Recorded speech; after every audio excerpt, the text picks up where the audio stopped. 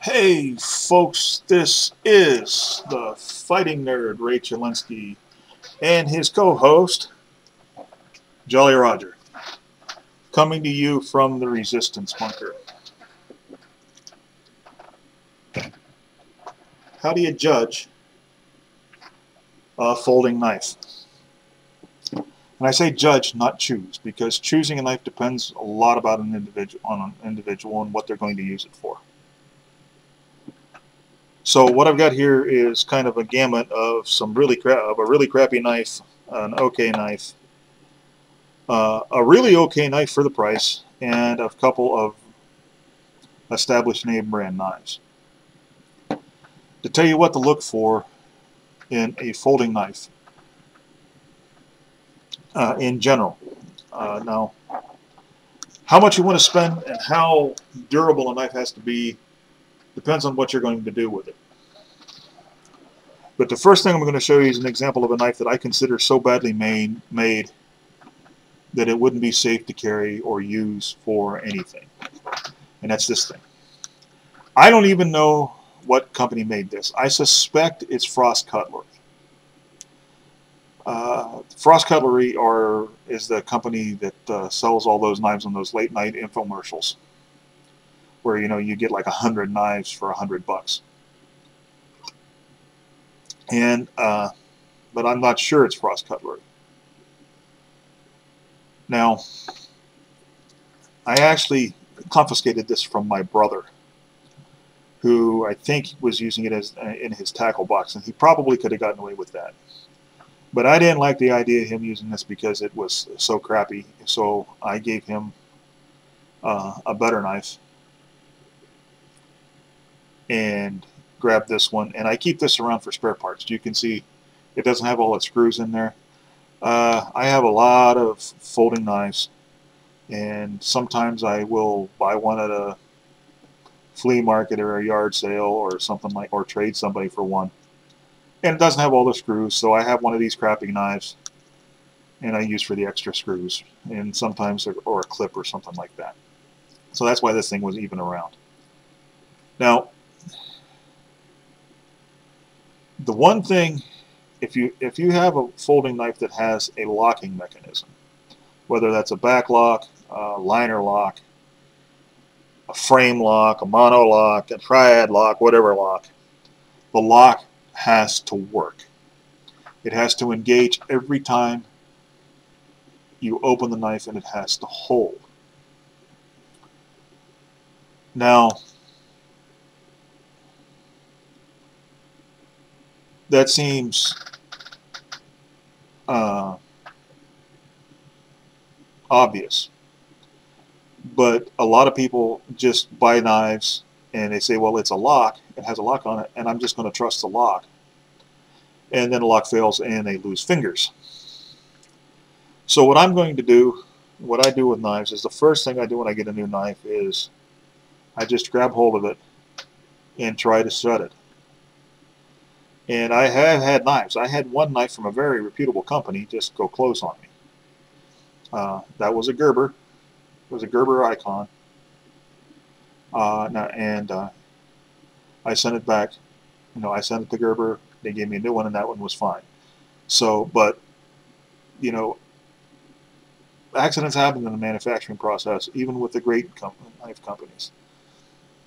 But the problem with these cheap ones is that there is no customer service. I don't even know what company made this. So, if it just goes close on you when you do this, just get rid of it. It's not going to be safe. If it passes that test, and it is a knife that I'm going to use for everyday carry, so I'll never know what I might have to use it for, I do the spine wrap. Now, this can be a little dangerous, folks, so be careful. And if you're a kid, let's say under 18 for legal purposes, just don't do it. But hold it like this, so if the knife goes closed, it's not going to destroy your fingers and you're not going to get cut. Take it on the edge of a table or something hard, and just give it a wrap. You don't have to do Captain Caveman, but if it goes If it goes close on this, that goes on that, then anything more than cutting, you know, a shoestring with a knot in it, or opening in a package or something like that, it's not going to work. Right. Then you have to look at blade wobble. This one, as you can see, has a lot of blade wobble. And in this one, you can't do anything about it. There's no real screws, or, I guess there's probably some sort of special tool. I've never seen one where you can get in there and tighten it up. So if it wobbles like this and you can't tighten it, that's a problem, because even if it takes one whack and doesn't go closed on the spine whack test, you can be using it and the blade's wobbling, and the whole time the liner is wobbling out of thing, and then all of a sudden the knife goes closed and you lose fingers. All right. And general materials is another thing. You can take this and just look at it. This is toy grade plastic scales, which could conceivably crack on you. You could drop this and the scales might crack, and then you don't have a functional tool anymore. Another thing that you look for is liners on both sides. A lot of the cheap knives, and this is one of the reasons I think this is a frost cutlery knife, is because frost cutlery has a tendency to use these liners only on one side. The liner is this metal strip that you can see going down frame here. And part of that liner is why they call it a liner lock. Let's see if I can get this. That piece of metal goes over and slides in front of the blade, so it can't, and back of the blade, so it can't go closed, and then you have to pull it over, right? But it only has liner on one side, which makes it structurally weak, especially when you're dealing with toy grade plastic here.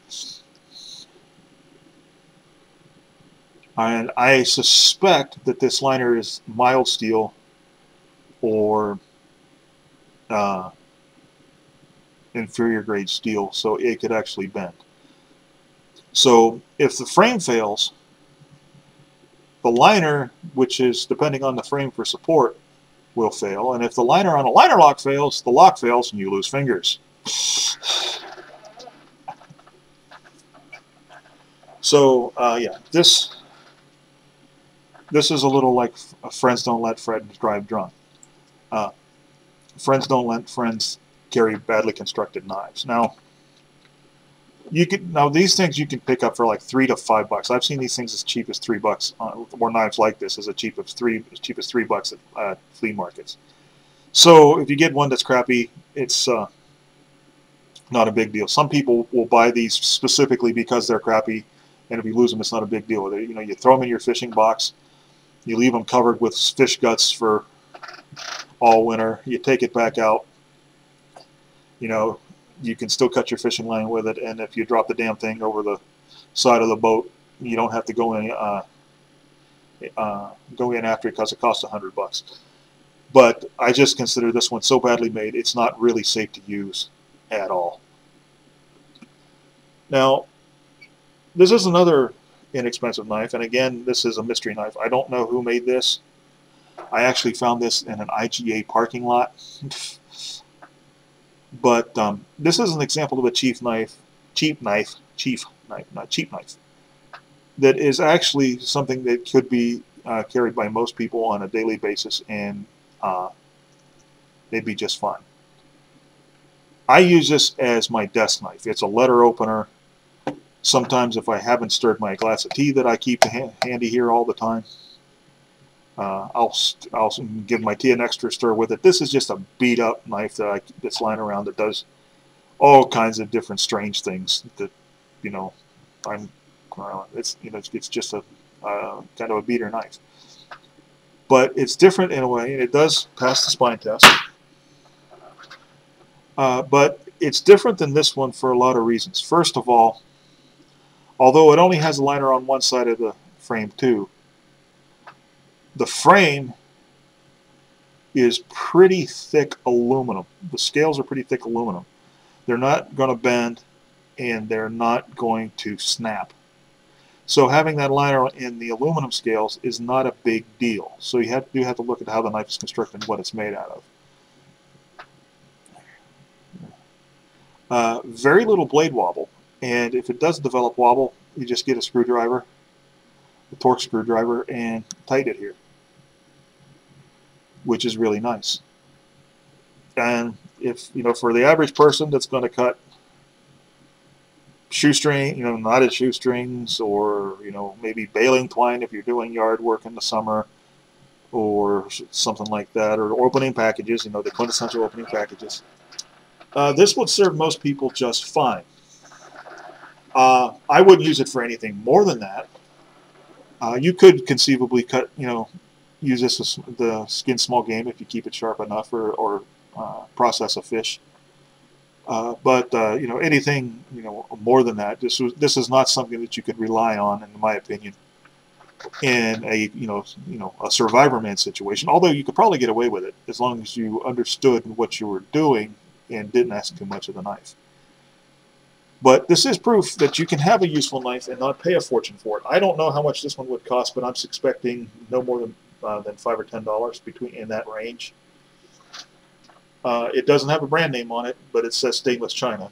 And again, when it comes to steel, you know, it can say 440C, but 440C in a Gerber, even though Gerbers are made in China too now, the 440C in a Gerber, like the paraframe here, and 440C or in a cheap knife like this one, different things, because the heat treat is everything.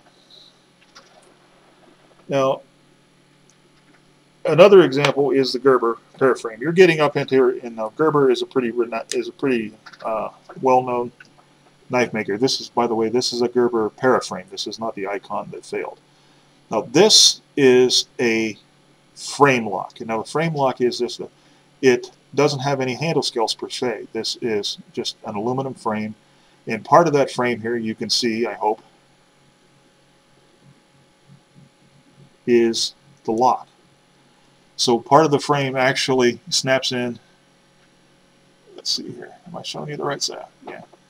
You can see when the blade, try to get centered here, it just, the liner clicks in behind. I'm not a huge fan of the frame locks, but basically since the liner is the frame here in a lot of ways. So it's the same basic function, but there is no scale.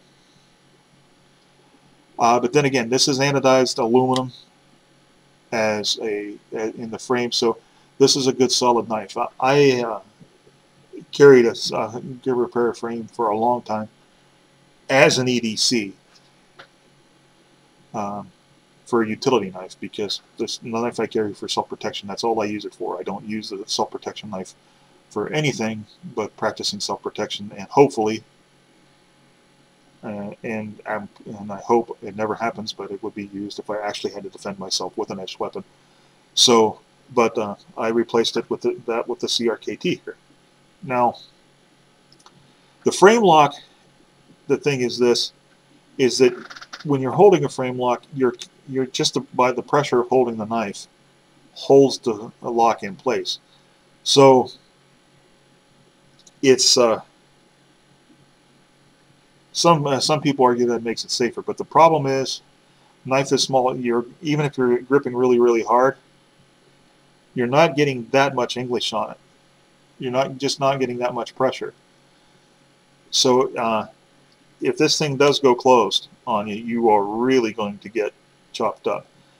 But this is a mid-range knife. These things cost, I think, $15 or $20. At least it did when I bought it. But this is where more reputable companies go in. No blade wobble at all. There's no up and down play. That's a big thing to look at. And also, there is alignment. You can see that blade is pretty much centered right down the frame. Now, that helps with the lock, because if the lock is off center, I mean, if the blade is off center, then it's not going to, it could conceivably not lock right in. Let's see, not lock right in. It could conceivably not get in the right position for the lock to engage. And again, you lose fingers. You see where I'm going here? Right. Now this, and when it comes to blade alignment, this is a famous really cheap, but really well regarded knife. This is a Walmart $4.95 special. There's a lot of these at Walmart. I have several. $4.95, you get a pretty doggone decent knife. I think these things are Ozark Trail. The brand name is Ozark Trail. And the Tan Flipper is probably the most renowned of the cheapo Walmart knives. Now this passes all the tests. Spine wrap. There's no blade play in this thing at all. No up and down play. $5 for $4.95. Now the thing about this one is the blade center, not so much. It's considerably off this way. Now, the thing of it is, you're paying $5, and this is very solid. The lock doesn't fail. So that, you know, the blade centering is not something that you just dismiss this knife for. This, for $5 for an average person just having a knife for those, you know, day-to-day things where you want a knife. You know, peeling an apple, you know, making a skewer for a cookout or something like that. $5 in this thing, and I am actually a real fan of this knife. The only thing I'm questioning about is its mystery steel. So I don't know how durable this knife is. But for just average, anything more than the aforementioned everyday uses, just the basic stuff you need a knife for, anything but any heavy use, I'd be leery of. But other than that, this is one of the favorite knives in my collection, even though I have knives that are much more expensive. It feels great in the hand, and it is safe. It's well enough made where you don't have to worry about the lock failing or it bending, because you can see the one side of the liner is actually quite thick. So now I am ashamed to say that in the flow of knives in and out of my collection, I'm a collector, knives come, knives go. I don't have a back lock here, but or a monolock or a triad lock or whatever kind of lock you want. But the principles are all the same. You look for blade play. Will the lock work every time? And you look for the movement up and sideways on the blade, up and down and sideways on the blade. Not a huge fan of backlocks. They were fine when that was all there was. But any lock is better than no lock on a knife. But they really don't do well, in my experience, on spine wrap tests. Okay, the last knife I have here is on the higher end of the spectrum. This is the CRKT M16 ZSF. This was my concealed carry, my everyday carry for a long time, and I still love this knife. The only reason that I stopped carrying this is because for my personal protection knife, I started carrying a fixed blade. And this is a big knife for a folding knife to carry all the time. And I kind of retired it when I went to a fixed blade knife and went to something smaller. My Kershaw Emerson CQ C8 as a utility knife to carry around in my pocket. But now this is an example of what to look for in a knife as opposed to what to make sure you don't have. This is what to make sure you have. Instead of cheap plastic scales, this is Zytel scales. Handle material here called scales. And again, I realize that there are some people, you know, that for the knife people that tune in to the Fighting Nerd, this is old hat. But there are some people that, you know, tune in for nerdy stuff. You know, movie reviews and stuff like that. So yeah, so it has Zytel scales, so it's good. It's a good solid lockup. Liners on both sides of the frame. The liners are thick and they're steel.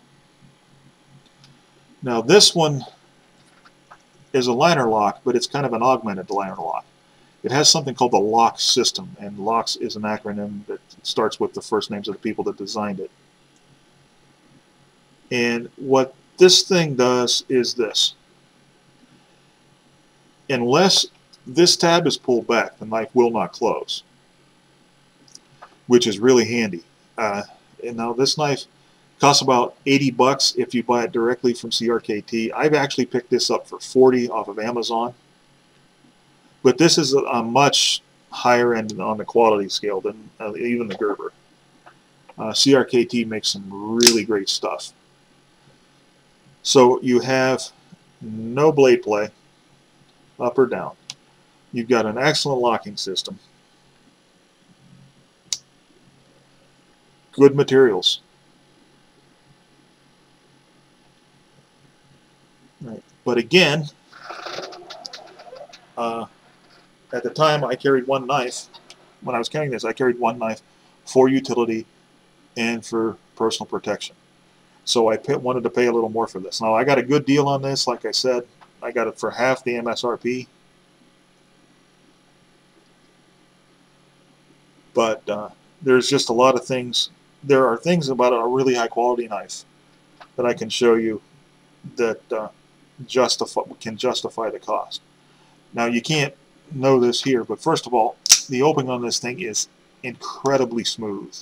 It is adjustable on for tension. Now that is a big thing for me, because a knife, if the knife gets too loose, then I have a lot of blade play. If it gets too tight, it doesn't open well. You should be able to snap a folding knife open. Now this one, one of the reasons I chose this one, this has flippers. I like the flipper system because you can't flip it over really easily. And in this case, the flippers form a handguard, which if you're going to be carrying a folding knife for personal protection, is a big deal, because you can't slide up and cut yourself, and it might even keep somebody's blade from sliding down and catching sliding down your blade on a parry and catching your fingers. You can also notice that it also has studs. Some people like studs. This has both opening methods. But this stud also reinforces the knife because it goes up against the frame and locks it into place. So the knife doesn't fail this way. I really like that.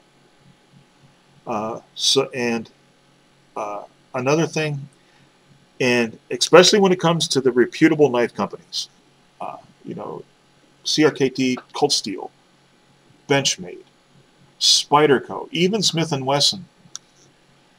Guys, there is no reason for a knife that has a pocket clip not to have a variable carry methods. I have this one rigged for tip down carry, tip down right hand carry. Tip down when it's closed, the tip is down, pointing down towards your ground, because you can actually use these flippers as a makeshift wave device and catch these on the lip of your pocket and do a one-handed draw. But not everybody's right-handed. Not everybody likes tip down. So you can move the clip for left, right, and tip up, tip down carry. Knife manufacturers, if you're going to put a pocket clip on a knife, drill a few extra holes and make it multiple carry modes. But that's another feature that you look on a better. That's another one of the features you look for on a better knife. Now, Benchmade has a monolock system. Excellent system. It's just a button you move back and forth to disengage the lock. Cold Steel has a triad locking system. This is a lock system. But the bottom line is, the lock has to work. And a lot of the other things that you look for, you know, blade wobble and stuff like that, go to blade alignment, you know, up and down wobble, side to side wobble. That all has to do with other lock works or not, folks. Yeah, you want good steel, you want to make good materials, but on a folding knife that has a locking mechanism, you have to be able to depend on the knife. It has to, then the lock has to engage every time you open that knife, right? You shouldn't have to check to make sure that lock is engaged before you go to use that knife. So, I mean, it is pretty basic. You do want liner, if it's no matter even if it's not a liner lock, you want liners on both sides of the frame, unless the frame is aluminum, like these two. You do not want cheap plastic, you know, Mattel. I call them Mattel scales because Mattel made all the toys when I was a kid. You don't want Mattel scales. You don't want any side-to-side blade wobble. And this one does that too. You don't want any up and down blade wobble. Ideally, this is not the biggest problem in the world, but ideally you want the blade centered in the frame. Adjustable tension on the blade. Right. Those things are the most important because that is all about safety. A lot of that determines whether you can rely on the lock. Now, the other stuff, variable carry modes, you know, nice smooth action. You know, one of the more mechanically sophisticated locking mechanisms. That's all extra, but it's got to have, it's got to be solid. It's got to be solidly constructed. No but you know, solidly constructed, and just you don't want any wobble back and forth or up and down. Liners on both sides. Preferably the liner should be steel. And the lock must work. And as I said, you don't have to get all of that, to get the lock that works and the really basic stuff, the blade wobble and the solid construction, you don't have to spend a whole lot of money. You might have to look a little bit to find the cheap knives that have all of these attributes, but they're out there. So, you know, depending on what you're going to use it for, is going to depend on whether you want the extra features, and you're going to spend a lot more money. But the thing is this, you know, and I know I've repeated this several times, but the lock has to work. And if the blade, and if your knife is not constructed well to begin with, and it has a lot of wobble, and isn't centered right, or, you know, it's got a frame that will break, then the lock will fail. And when you have a sharp knife and the lock fails, you can injure yourself badly. So the bottom line is all the things that you want to make sure aren't happening with a knife that you have has to do with the lock failing, right? So that really is that, because if the lock fails, it could be catastrophic. You know, I'm going to repeat this one more time. And I'm kind of hard on this because I know a person that got himself cut really badly because a lock failed on a really cheap knife. With the blade wobble, either side to side or up and down, cheap frame, liner on one side, and poor alignment, and poor blade alignment in the frame can make the lock fail. And if the lock fails, it's bad. So the lock must work. It must work every time the knife is deployed. Right? If you've got a knife that does that, even if it's a cheap knife, if you keep it sharp and it does what you intended to do, and you don't expect too much out of a cheap knife, you'll be all right. That's all I have. So, this is the Fighting Nerd, Ray Chalinsky, coming to you from the Resistance Bunker, and he and his co-host, Jolly Roger, bid you good night.